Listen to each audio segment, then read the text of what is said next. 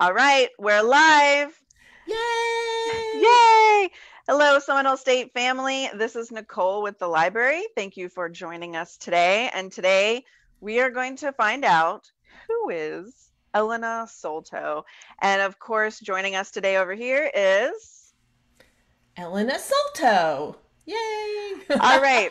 So Elena is one of our fabulous, fabulous librarians on our team of librarians at Seminole State, and we've been meeting with a few librarians so that students, faculty, and staff can get familiar with who are the people behind the services.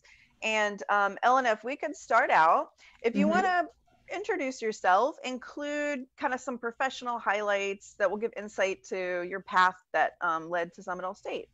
Sure.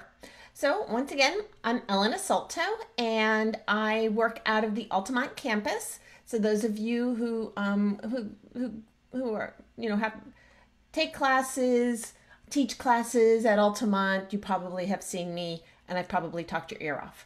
But my background, I am originally, well, I'm originally from Jersey, but I grew up in South Florida, over in Cocoa, Florida. My first degree was from Brevard Community College, old BCC, now Florida, Eastern Florida State. I have a bachelor's from UCF in legal studies. I have a bachelor's from FAU in computer science. I have my master's from Florida State in library science. I'm working on my doctorate in education from Nova Southeastern. My husband always makes a joke that I'm trying to hit every university and give everybody money. So I did lots of things throughout my life. I was a server. I was an in-court clerk. I was a software test engineer. But honestly, it wasn't until I started doing some research while I was in the software industry, and I would have to do research, that I realized I love doing research. And that's what kind of drew me into the library and becoming an academic librarian. And so I started off at Nova Southeastern, and I started off at the information desk at circulation. I checked out books, and I worked my way up until I was a I was a distance instructional librarian. I was the assistant director of reference, and then I came here to Seminole State, where I started off as a manager at Altamont, and now I'm an instructional librarian and love every minute of it.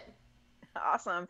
And it is definitely apparent because students, faculty, and staff alike from Altamont just sing your praises. So you're, like you said, you're well known, especially in particular at Altamont. Now, so obviously, Elena, you have done so many different things, and I knew that you had a very diverse background, but I didn't realize all of those that much diversity. Yeah. I always joke that I can't keep a job. um, and it reminds me, I was saying when we interviewed Kelly and interviewed Claire, we talked about the unique characteristics that each librarian brings. We kind of each have our superpower, and that diverse background. It makes sense because I always feel like Elena, when you're like, to me, the glue. You're like that balanced. You like have all these different talents, and you have the wisdom. You're funny. You're fair. You're experienced. And then anytime I feel like, what do I do? Like, what's the right thing to do? I've emailed you or called you or Aw. talked to you. And especially when we're working on team things, I feel like we all kind of are the extremes. Like, there's so many different extremes on the team.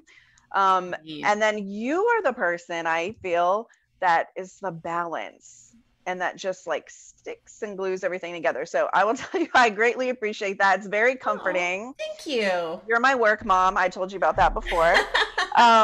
So what is your favorite service to provide at Seminole State? Obviously, you do so many different things at Seminole State. What's your favorite? My favorite is working one on one with faculty and students. It's that connection with someone.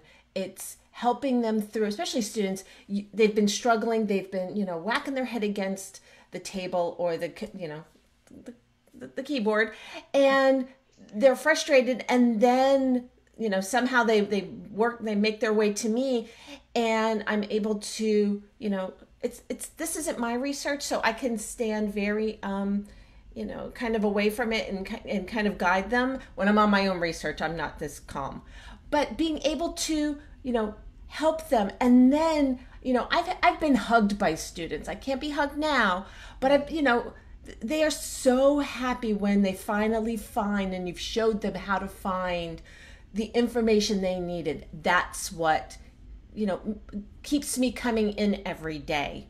It's that how can I help the students today? And I'm seeing a pattern here because Claire and Kelly pretty much more or less said the same thing. So obviously, your librarians at Seminole State enjoy working with you. so, um, so you kind of mentioned that when you were doing research in your software during your software Mm-hmm. degree, that's when you kind of realized that you like doing research. Yeah, And it was. I was working in the software industry, and I had to do some research for my boss, and realized, oh, I've had the most fun there than I've had, doing all the other stuff. And so when you realize that you like doing research and you're like, did you know immediately, oh, I could be a librarian? Or did you know another librarian? Or were you thinking of the librarians you worked with when you were doing all of your different multitude of school programs? I've always been. I'm sure all the other ones told you too. All of us were, were always or at least I was a library fan. I have been going into the library since I was a child. It was kind of a safe space, especially for a child, early 70s, parents divorcing. It was a safe space.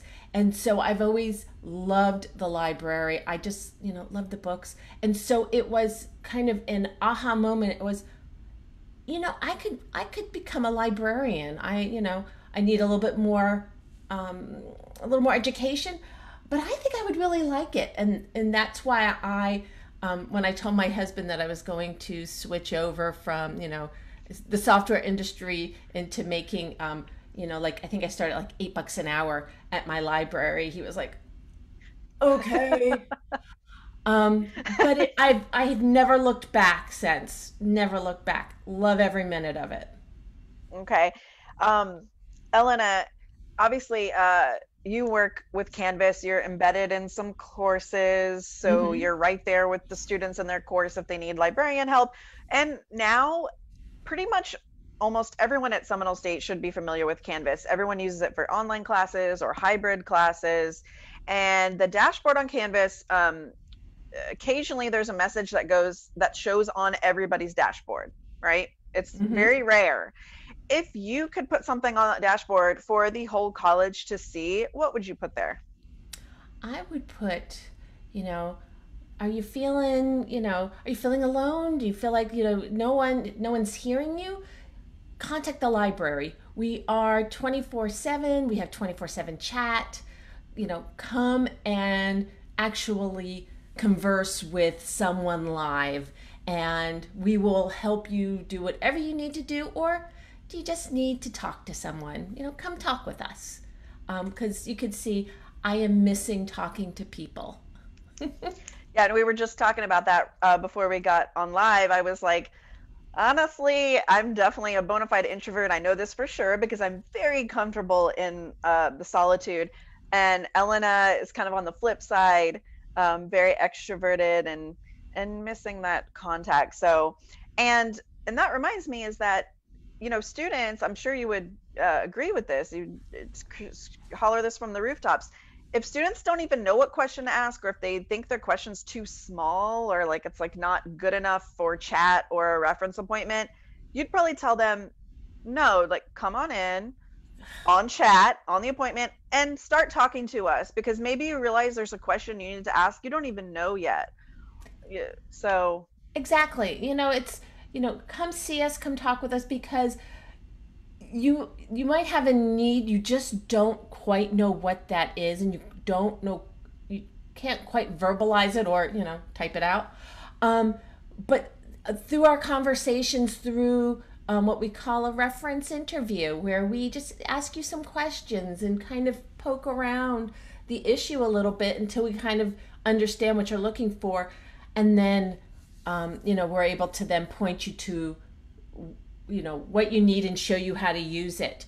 But there's no stupid questions. There's no small questions. Every little, we love every little interaction. So please don't ever hesitate to come see us or come talk with us, because we're thrilled to be able to talk with students, staff, faculty, everybody. Yep. Now, what's your chat schedule right now? Like generally, when are you on chat at this time?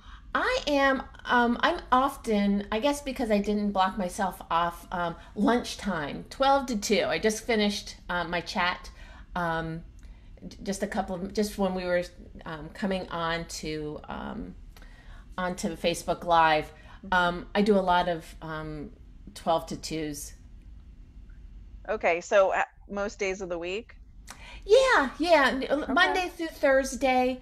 But you can always, if you want, you can make an appointment with me, and you could see where I have openings, and you can just, kind of click on that appointment, and it pops it into my calendar. You get an email, and we could do this. We can Zoom and talk. Well, Elena, what I'm going to do is when this video posts to the timeline on Facebook, I'm Mhm. going to post a direct link to your research appointments, a link to chat with your general schedule that you have right now. I can put your phone number on there, your You work could phone put my number that, desk phone number because I have it forwarded to my house phone. So yes, okay, please. we'll do that. And then also your email. So if anyone wants to get in touch directly with you, they kind of have that straight line right to you. Yeah. And if you don't catch me on chat, I am on email a lot. I work a lot with the nursing students, and they have a very unique schedule. And so sometimes it's the weekends or the nights that they're emailing me, and so I'm always kind of just monitoring, and I look at emails and think, okay, that one can wait until tomorrow, but this one needs my attention right now, and I am happy to not. And some of my colleagues are like, don't send students my way at that point. But I'm thrilled to talk to, I work with a unique group, and I am very flexible. I have no small kids at home. I am, you guys are kind of taking up the space where my small kids would be. All right. Well, Elena, thank you for joining us on Facebook Live today. Thank you for asking me. Oh, yes, I had to have you on. And once again, we're going to post all of Elena's contact information. Contact her, get on chat. Like Elena said, they are waiting, ready, eager to help students, staff, and faculty with academic work and anything else that might come up. Um, Yes, and if they need help, if they want to learn more about the library, I am teaching an LIS 2004 class, term B, this fall. Sign up for me, and I can torture you for a half a semester. okay, so when Yes. they go to the course catalog online, they would see your name attached to that course if they're It's signing up for, I'm sorry, it's LIS 2004. 2004. Is that 2 credit hour class course? It's one credit. One It's one credit. credit. So it's not, Okay. it's not terribly taxing, but you learn some interesting skills, and you'll have more interaction with me and can ask me, any question under the book, under the sun. Okay. And then fill in any gaps with like hour court out credit hour requirements. Is that Exactly. one? Exactly. Okay. And if you're going on to, bachelor's, master's, doctorate, it's always good to have a great research foundation. Nice. Okay. Thank you again, Elena. Thank Thank you you, to our, Nicole. you're welcome. And thank you to our Seminole State family for joining us. We will see you on the next one. And until then, bye and be well. Bye. Bye. Bye.